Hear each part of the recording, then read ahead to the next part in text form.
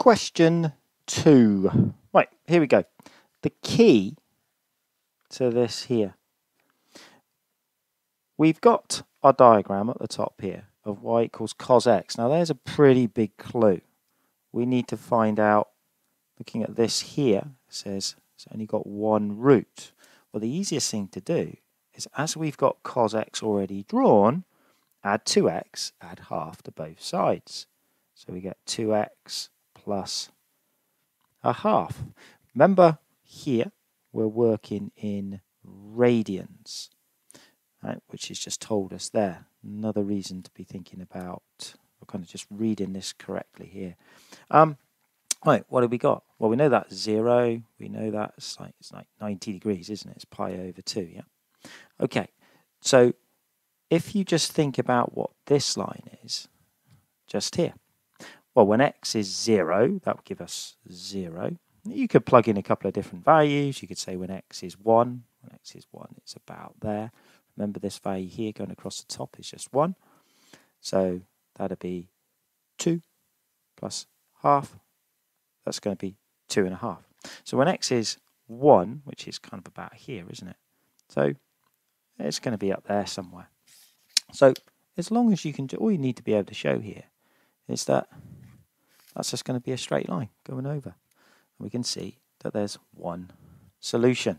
That would be enough. Part B. So let's have a look on part B.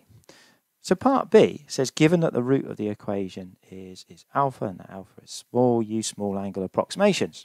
So you should know that, and this is actually in the formulae book, that when it is small, the approximation is 1 minus a half x squared. Obviously it says that in terms of theta.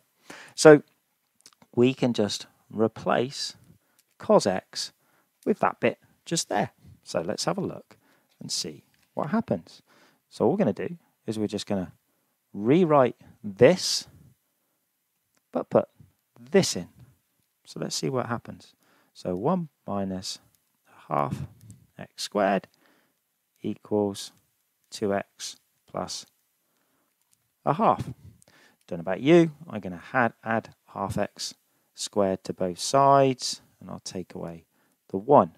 So that gives us half x squared, and then we're going to have plus 2x, half take away 1 is minus a half. Make life a little bit easier for yourself, multiply everything by 2. So that gives us x squared plus 4x minus 1 equals 0. And you just now need to solve that there. And you'll get two solutions. You'll get 0.236, and you'll also get minus 4.236. So reject this one. Just doing that from the diagram. There's our solution.